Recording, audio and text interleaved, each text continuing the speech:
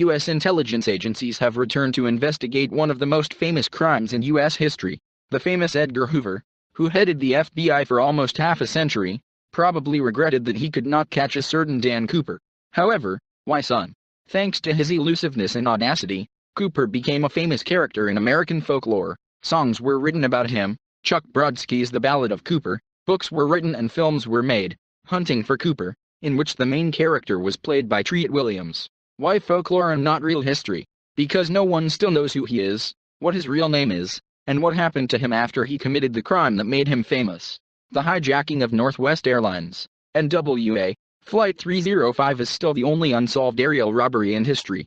Now, 36 years later, the FBI has reopened its investigation into the famous crime. Agent Larry Carr, who was only 4 years old in 1971, is in charge of the new investigation.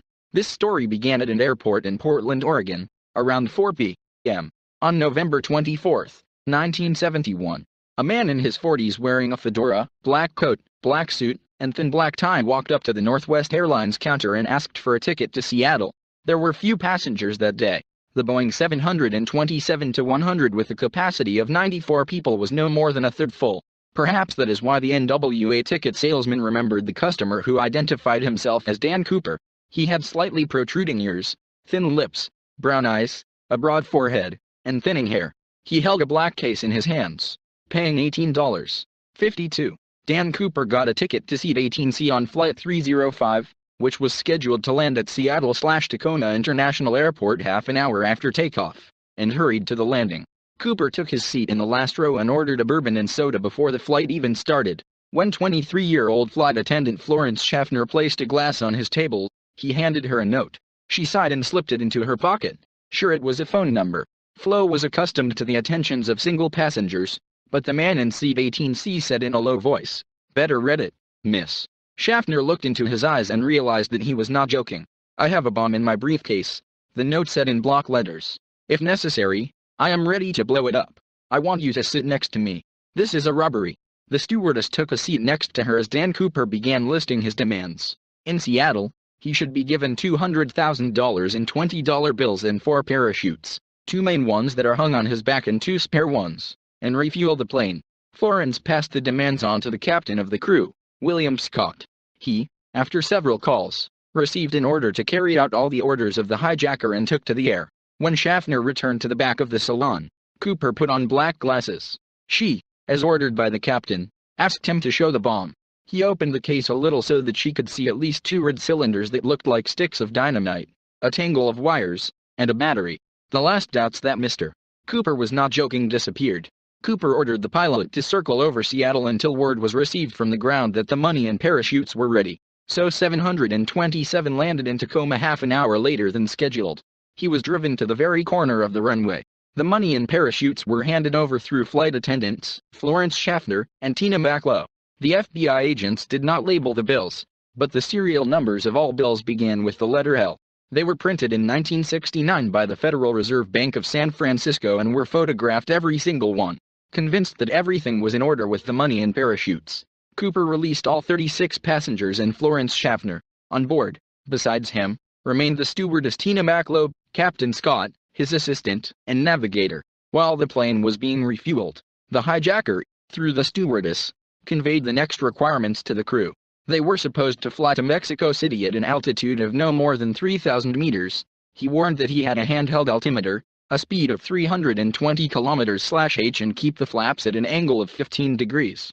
Having learned that even with full tanks, a Boeing at such a speed and height would be able to fly no more than half the way, he decided to land in Reno, Nevada, for another refueling. At 19:40 the plane took off again. Cooper told Tina Macklow to go to the cockpit. Soon, a light on the instrument panel flashed, indicating the opening of the rear ladder. The pressure in the cabin has clearly changed. Scott wasn't surprised. The flight attendants noticed that while refueling, Cooper carefully read the instructions for using this exit. If we assume that the robber jumped from the plane immediately after the opening of the exit, then this happened at 20:13. However, there was no absolute certainty about this, because he strictly forbade anyone to leave the cabin. The Boeing 727-100 landed in Reno with the air stairs down at 10:15 p.m. After waiting 5 minutes, Scott asked Cooper on the intercom what to do next, and, Having received no answer, carefully looked into the salon. The robber disappeared, taking with him most of his belongings, clothes, a bag with money weighing 9.5 kilograms, which he tied to his waist with cut-off straps from one of the parachutes, and a briefcase with the bomb. More than a man known as Dan Cooper, no one saw. FBI agents carefully searched the plane. They did not have samples of Cooper's handwriting, because he prudently demanded the return of the note. In the cabin, 66 fingerprints were found that did not belong to passengers and crew members. And yet the criminal made one mistake. For unknown reasons, he left a mother-of-pearl clip tie and 8 Raleigh cigarette butts on the plane. Where and how Cooper left the plane is not known exactly. The two F-106s escorted from the nearby McRod Air Force Base were ill-equipped to monitor the aircraft at snail's speed and low altitude. The pilots did not notice the parachutist. By the time the more adapted Lockheed T-33 of the National Guard arrived, it was already too late. FBI agents checked the criminal database in case Cooper was so reckless that he gave his real name when buying a ticket. Alas, their hopes were not justified. The search for the fugitive began the next day. In addition to the FBI agents, more than 400 soldiers from the military base participated in them. The costly operation, which lasted several weeks, ended in failure. No trace of the robber was found. But to accuse the FBI of unprofessionalism somehow does not turn the tongue. The task before them was too difficult. The area where Dan Cooper allegedly jumped is one of the wildest in the United States. Below are dense forests with 45-meter spruces and pines, lakes with waterfalls, mountains covered with snow and ice, and deep gorges in which bears and cougars live. In addition, despite the low speed of the 727, it was difficult to determine the exact place of the jump. Even an experiment did not help, during which a load of 90 kilograms was dropped from an aircraft under similar conditions. In the end, the robber's landing point was determined somewhere in the area of /U200B/U200 town of Ariel, near Lake Mervyn, 30 kilometers north of Portland. But the search turned out to be fruitless. One of the FBI agents was assigned to check all the Portland Dan Coopers. Joe Frazier, a local reporter, learned from one of his informants at the police department that the agent was looking into the Dan B. Cooper case. And although Portland Cooper was quickly deleted from the list of suspects, the name of the criminal was fixed. He is still called D. B. Cooper today. In the 36 years that have passed since that November day, FBI agents have done a gigantic job. They checked and interrogated more than 1,000 suspects. Several of them were checked by the Bureau, so to speak, in full. Of course, there were some clues. Cooper did not look like a simple criminal. The flight attendants claimed that he behaved very politely with them and even wanted to pay for the drunk bourbon. During a 2-hour layover in Seattle, he allowed the crew members to have dinner. At first, FBI agents believed that Cooper, given his behavior and demands, understood parachutes and airplanes. From his remarks, it could be assumed that he was quite familiar with the area. The first suspect was Richard McCoy, a former Utah Sunday school teacher who flew helicopters and skydived in Vietnam. For months after the NWA robbery, on April 7, 1972, he committed a similar crime. He hijacked a United Airlines Boeing 727-100, but jumped from a plane flying over Utah, not with $200,000, but with $500,000. He also demanded 4 parachutes. True, unlike Cooper, the imitator inherited. He left a note on the plane with a sample of his handwriting and a magazine with fingerprints. And McCoy let down a long tongue. He was turned in by a friend, a patrol cop, who he told after the NWA robbery that Cooper should have demanded $500,000. McCoy was detained 2 days after the crime, on April 9. Ironically, as a member of the National Guard, at the time of his arrest, he helped look for the raider, that is, himself, and circled in a helicopter over the forests. During the search, they found a paratrooper suit and a bag with $499,970. And although McCoy claimed to be innocent, fingerprint and handwriting examinations incontrovertibly proved his guilt. Richard McCoy received 45 years in prison. 2 years later, he escaped using a mock gun he made from plaster stolen from a prison dentist. In a shootout with the police, McCoy was killed. The FBI removed him from the list of suspects in the NWA robbery because on Thanksgiving, November 25, 1971, he was sitting at home at the festive table with his wife and 2 children. Supporters of the version that McCoy was Cooper, among them FBI agent Russell Callum and former parole officer Bernie Rhodes, authors of the book Cooper, The Real McCoy, referred to the words of relatives of Richard McCoy, who claimed that Cooper left on the plane. The mother-of-pearl clip belonged to him. However, Richard McCoy was not the only copycat of Cooper. In 1972 alone, 2 more people attempted similar mid-air heists. After that, the Federal Aviation Administration required that the Boeing 727, the only aircraft model with a rear air stair, be equipped with a mechanical aerodynamic device that did not allow the air stair to be lowered during flight. And other security measures at airports and on airplanes were taken precisely after the robbery. Dan Cooper. By the way, it is possible that Cooper himself was an imitator. 2 weeks before the NWA heist, one Paul Cheney, an Air Canada flight passenger, brandished a gun somewhere over Montana and demanded money and a parachute. He was pinned down by the crew and, putting on a parachute, he lost his vigilance for a second and lowered his pistol. The press played a significant role in the NWA robbery investigation. In July 2000, U.S. News and World Report published an article about Jo Weber, a widow from the Florida town of Pace. She claimed that Dan Cooper was her late husband Wayne Weber, an antique dealer who allegedly confessed this to her days before his death from kidney cancer on March 28, 1995. The widow wanted to figure everything out and began to check the life of her late husband. Jo remembered that Dwayne once had a nightmare in which he said something about jumping from a plane and about fingerprints on the backstairs. Shortly before his death, Weber told his wife that the knee injury that bothered him for many years, he received as a result of jumping from an airplane. Weber was born in 1924 and served in World War II. Later he was in prison, located near the Portland airport. In the summer of 1979, the Webers went on vacation to Seattle.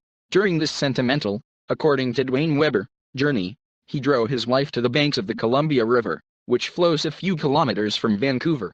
In the same place on February 10, 1980, 8-year-old Brian Ingram, who came to a picnic with his parents, found $5,800 half-rotten dollars buried in 20s, the serial numbers of which coincided with the numbers of the money received by Cooper. It was the only money from that ransom that surfaced in a third of a century.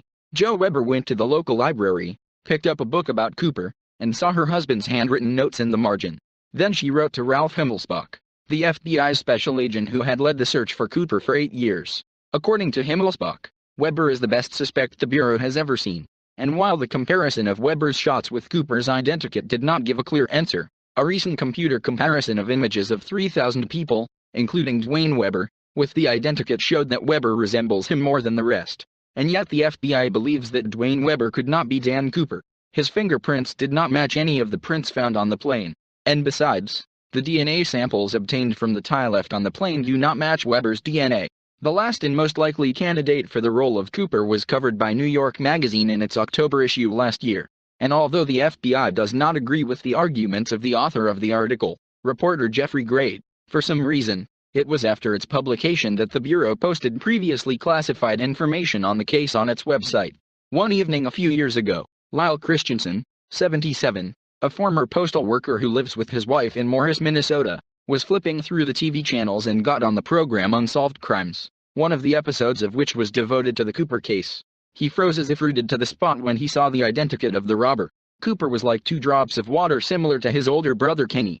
Christensen wrote several times to the FBI about his suspicions to no avail, then tried to contact Nora Ephron, who wrote the script for the film he liked, Sleepless in Seattle, but received no answer. And only in the New York private detective agency Sherlock Investigations, where he asked to personally deliver the letter to Ephron, his suspicions were treated with due attention. Lyle began emailing Skip Ports, director of Sherlock Investigations. The detective's last doubts about Lyle's version disappeared after he sent him pictures of his older brother. Kenneth Peter Christensen was born October 17, 1926 and died July 30, 1994 from cancer. He lived in his own house in Bonnie Lake, Washington. Kenneth Christensen came to the recruiting office in 1944. For several months he was preparing to become a paratrooper, but he did not take part in the hostilities. Japan had capitulated by the time he was released from the training camp.